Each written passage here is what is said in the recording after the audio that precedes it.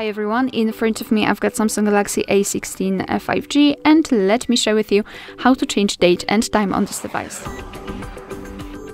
Let's start with opening the settings, and here in this general list we have to scroll down to the very bottom to find general management. Let's tap.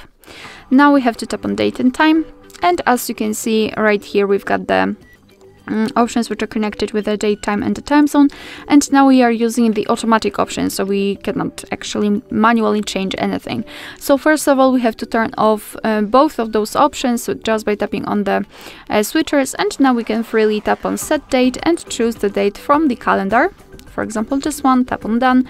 The same situation with the time, just by swiping set the time you want to apply, and it should be immediately applied.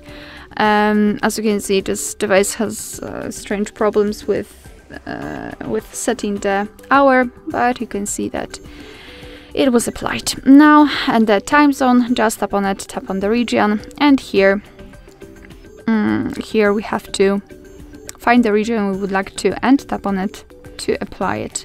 For example, this one. And of course, be aware that after changing the time zone, the time will also change according to it. Here we can use the we can decide what kind of clock format we will use. So either 12-hour format, which is currently applied, or 24-hour one, just by tapping on the switcher. So it's totally up to you. If you want to, you can go back to all previous settings, so the automatic options, just by tapping on those switchers right here. Alright, so that will be all. Thank you so much for watching. I hope that this video was helpful, and if it was, please hit the subscribe button and leave the thumbs up.